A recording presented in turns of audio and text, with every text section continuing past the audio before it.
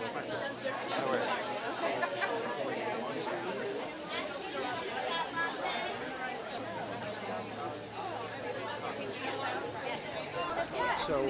but you know, Thank you very, very much. so sorry that I was saying it. I agree 100%. We're laser focused on this district. So we're interested in specifically how do these things affect the district? How does this affect taxpayers in this district? And really, I think, you know, because he's going to get so much attention from his appropriations position. Our goal is to respectfully insist that our questions are answered and respectfully insist on a town hall. Our congressman is the chair of House Appropriations. He is one of the most powerful members of Congress. He sets the budget. He approves the budget. That makes us as constituents some of the most important and powerful constituents in the country.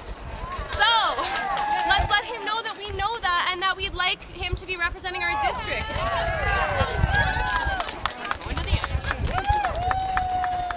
Myself included. We are 105 or so constituents in this district.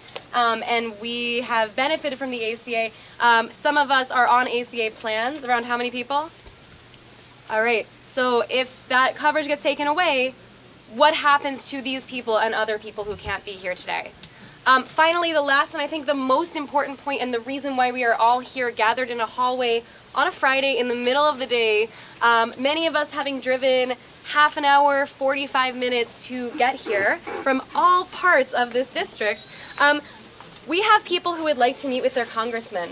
And in other districts, people get to meet with their congressman. A friend of mine called me yesterday and she said, I went to my congressman's office, I spoke to the district director, and they gave me 3 different ways to make a meeting with my congressman. Where are our ways to make a meeting with our congressman? I'm on the meeting request list. I think many of us are. How many people are on the meeting request list? Has anybody heard back from their request? I've been on that list since November. The congressman says he meets with people in diners. He says he does town hall meetings. We are not seeing constituent communication. We have some really urgent questions. People are concerned. These are difficult times. And I think we all just believe that we should have the right to speak to our congressman. How can our congressman represent us if he refuses to meet with us? If he won't meet with us, then he's not representing us. He's representing something else or somebody else. And I think we deserve to know who or what he's representing because it doesn't feel like he's representing us. Hear, hear. Hear, hear. District Week. The congressman will be here the 3rd week of February. We know that because Congress is closed, everybody goes back to their districts to do events with their constituents. Will he hold a town hall or other constituent event or individual meetings, or really we're willing to meet with him any way he'd like to meet with us, but what is he going to do during District Week when he is here in District 11 to meet with his constituents? Finally, we've been told that he has a complicated schedule, and I'm sure that is true. Many of us have complicated schedules too. There are people here with infants who probably aren't sleeping through the night. It's not easy to get here with an infant when you're not sleeping through the night. There are people coming here from all across the district, Sussex County, Essex County. This is not close or convenient or easy. We're paying for parking to be here. We're leaving work to be here. People are taking off of work to be here. And our congressman won't meet with us. So that's I think the biggest question all of these questions come back to. Why won't he meet with his constituents? Well, we appreciate you guys listening, and I think one thing that I think is very, very clear to me is that the people in this district office are making time for us and listening to us. What we'd like is our congressman to listen to us, but it's really helpful that you guys are listening to us, and I think we all respect that. So if we can just maybe do a little applause for Anthony for just taking time out of his busy day to listen to our concerns and pass them along. I appreciate it. Thank you very much.